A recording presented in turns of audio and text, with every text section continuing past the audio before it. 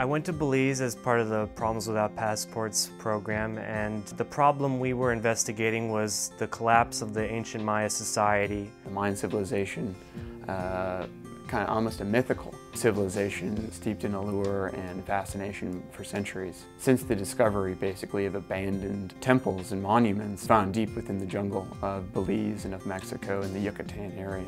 We learned about the agricultural and social issues that led to their collapse and how that parallels what we're experiencing environmentally today as a society. Some of what we did to evaluate the problem of collapse was to evaluate current scholarship, including working with the current archaeologist that actually has dig sites within Belize. There was an applied science side to it, as well as sociological side, and that's kind of what environmental studies is all about to me, the interdisciplinary side of it, learning about how humans interact with their environment.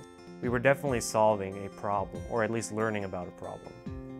We had a pretty significant service learning experience. It was fascinating to drive 2 hours into the jungle and then arrive on some thatched roofs, and this is the high school. The group split into two. One group went to a high school, and then one group went to an elementary school.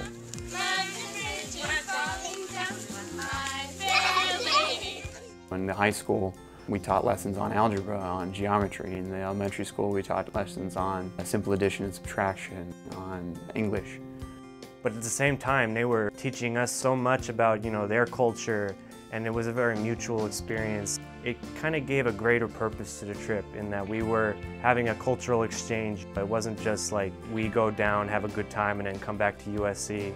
We were contributing something while we were there, which made a big difference. I think that USC Dornsife recognizes the need for students to experience this global earth, to see things like less developed nations, see other ways of life in places other than Los Angeles, other than the United States. None of my other friends at other universities have these kinds of opportunities.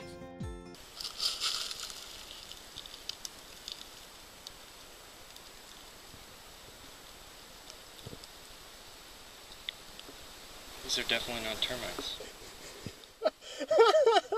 These are ants. Those are ants, you just ate an ant. I just ate an ant, but it tasted fine. This is why you don't eat anything from the jungle unless there's a guide. It looked like a termite nest, and there were little black things in it, and so I assumed that they were termites. But they weren't, because they didn't taste like carrots, you could tell.